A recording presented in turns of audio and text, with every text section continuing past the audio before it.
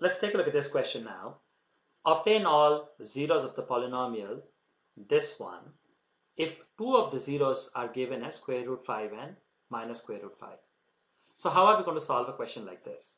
Now recall that a zero of a polynomial, if let's say alpha is a zero of a polynomial px, that simply means that x minus alpha is a factor of this polynomial, right? That means when we take this polynomial and we divide this by x minus alpha, we will get remainder will be 0.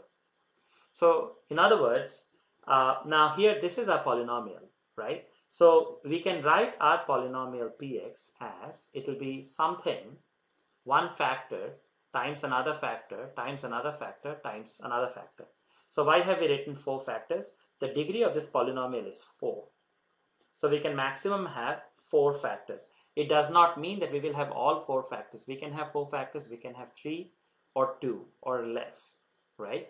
So, but we can have maximum of 4 factors. Now, what is given to us here is that these two are zeros of the polynomial. So from here we can tell, so for if plus square root 5 is a 0, then we can say that x minus square root 5 will be one of the factors. So maybe this we can think of it as this factor. And similarly, we can think of x minus square root 5, or simply x plus square root 5 is going to be another factor. So let's say this is, hypothetically speaking, this. In other words, what we have is we have our given polynomial, and I'm just trying to save some space and do less writing, so I'm not repeating this entire polynomial, but px is essentially this guy here. So this is equal to some factor which we don't know, we have to find out, some factor here times, now c in this case is x minus square root 5, and then the other one is x plus square root 5. So this is essentially what we have right now. Or we can rewrite this as, we can say this is as a times b will be simply px, let's write px, divided by this times this. Now recall, this is nothing in the, this is simply a plus b times a minus b, which is a square minus b square, which will be x square minus square root 5 square, which will be 5. So what we have is now these two factors we can find out simply by dividing the polynomial by x square minus 5. Let's do it next. Let's clean this up over here. So now let's do the long division. So px is this. So let's write it x4 plus x cubed minus 7x squared minus 5x plus 10. So this is our polynomial px, and we want to divide this by, so here we want to divide this by, let's change maybe the color a little bit, and we want to divide this by x squared minus 5. So now when we divide this by this, so we will get x squared over here, and when we multiply we will get x power 4, and let's write minus 5x squared over here under the x squared term. So when we subtract, the sign changes, cancel out.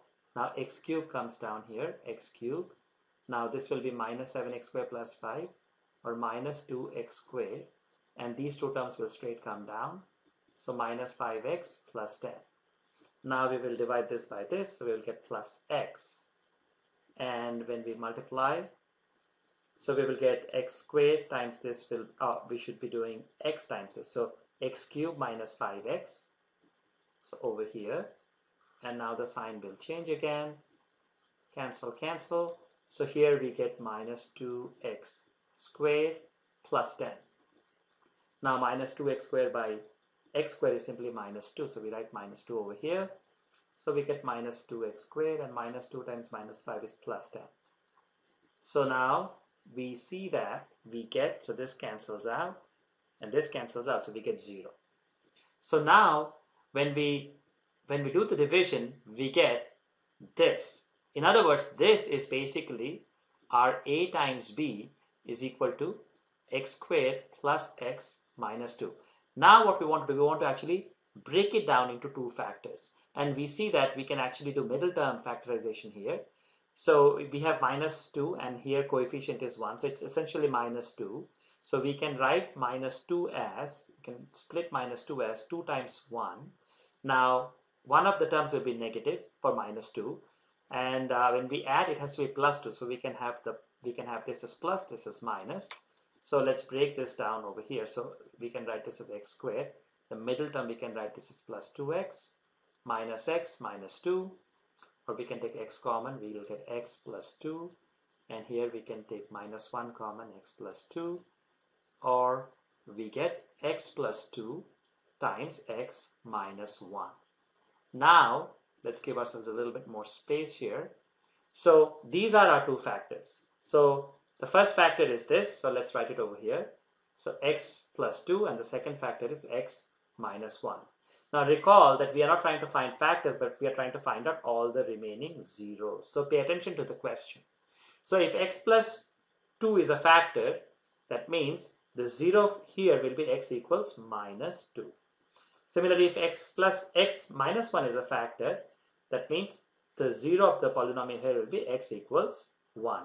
So essentially, like we did before, we will basically take the factor and we'll equate it to 0 to find out the root. So this will give us x equals minus 2. This will give us x equals 1. So these are the other two zeros of our polynomial.